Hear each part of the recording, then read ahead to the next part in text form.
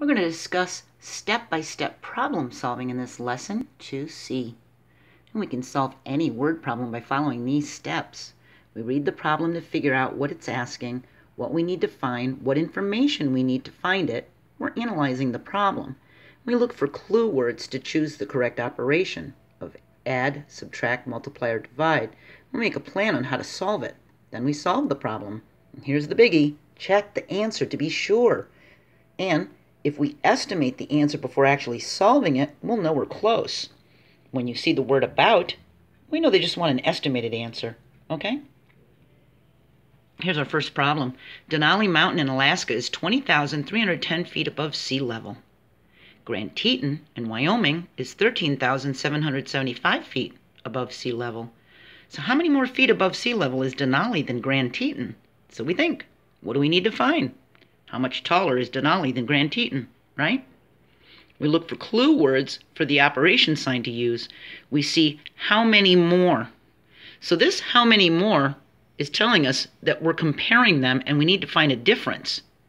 We've got this number, and circling your numbers can help you, but they may not let you write on the test, okay? So pay attention to the numbers, all right? So we know we need to find a difference because it says how many more. That means subtraction. So we do subtraction. We do 20,310 minus 13,775. Now chances are you're going to be using a calculator for this because remember in the first half of the math GED test, they give you a calculator. Just punch in 20310 minus 13775 equals. All right? We're going to talk about that in the next lesson. We're going to talk about calculators. We see that it's 6,535 feet. And we would label our word problem answer. And we can check it. If we take these two numbers and add them, they should total the original number. See? We're just going in reverse. The opposite of subtraction is addition, and the opposite of addition is subtraction. See? All these numbers are going to be grouped as a family. See? All right. Tim worked 135 hours in 3 weeks. He earns $12 per hour. So how much did he earn in the 3 weeks?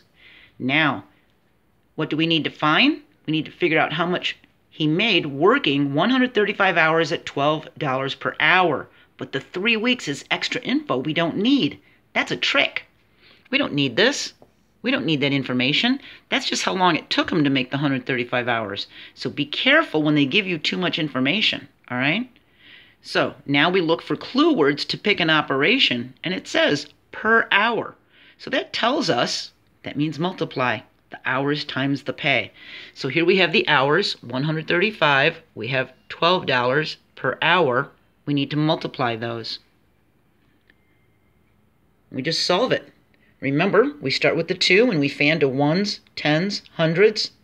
Then we do the ones, the 1 times the 1, the 1 times the tens, the 1 times the hundreds, and then we add them together. So 2 times 5 is 10. We need to regroup. 2 times 3 is 6, plus that 1 is 7. 2 times 1 is 2. Now we don't need this anymore. That was for when we were multiplying the 2. When we multiply this 1, we don't need the 2's regroupings. Okay, we're starting fresh. 1 times 5, because we're multiplying in the tens place, we put the 5 here. 1 times 3 is 3. 1 times 1 is 1. And we add them. And we made a video on this in the playlist. If you missed it, you're not watching every video, and you could be losing something, okay? We add these. 0 comes down. 7 plus 5 is 12. We have to regroup that 1, don't we? And put the 2 down here. 1 and 2 is 3. 4, 5, 6. And a 1. Now, because this is how much he earned, that's money, isn't it? He made $1,620. Now, because you're going to be using a calculator, just multiply it again real fast for 10 seconds to make sure you've got the right amount before filling in that bubble. Okay? You can also do division to check it because multiplication and division are the opposites of each other. They're inverse operations. We take this 1,620 and divide it by the $12.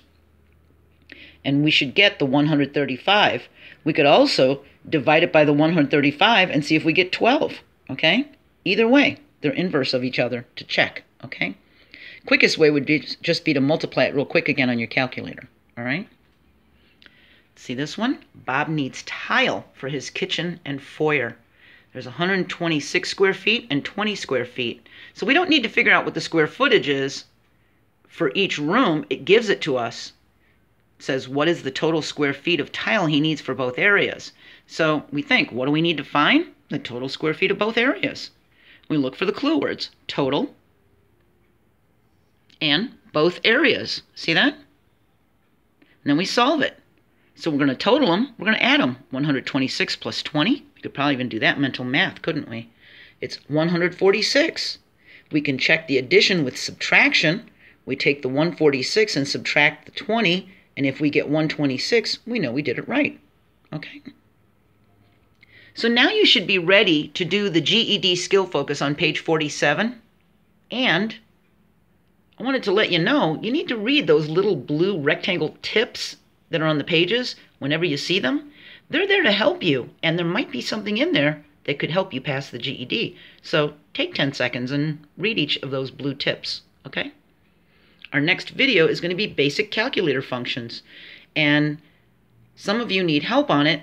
Even if you don't think you need help, it's only a few minutes long.